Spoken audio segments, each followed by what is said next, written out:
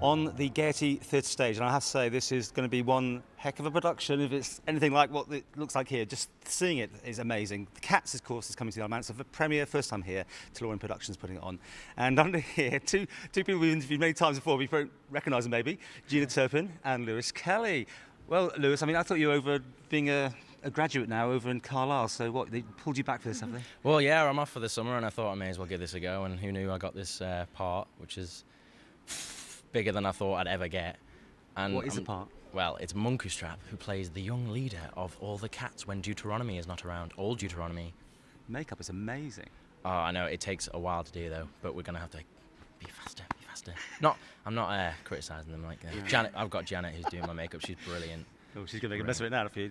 I mean, you were the face of some of the posters, and I know, Gina, you've been up on the billboards for months on this one. Oh, I know, yes, my face has been up there. Everyone's been saying that's not you, is it? I'm like, yeah, it is, but as you can see, amazing. They've just transformed us so much. Is this a dream part for you as well? Yeah, oh gosh, this is all I auditioned for, kind of went for Victoria, and that was it.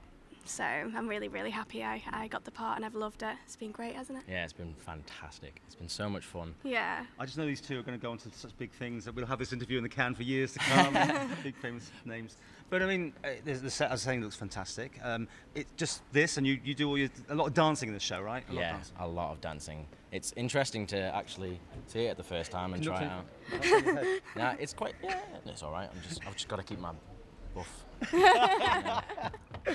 Oh, good yeah, idea. I mean, everything's linked. It's just song and dance. So, and it's just everything going on all the time. You know, people who have watched the dress rehearsals have said, gosh, I just don't know where to look. There's just so much going on. So, you know, that's really, really good.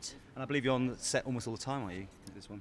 All the time. All the time. All the time. We get 10 seconds off. We go off, like, for a couple of seconds and that's it, and then we're back on.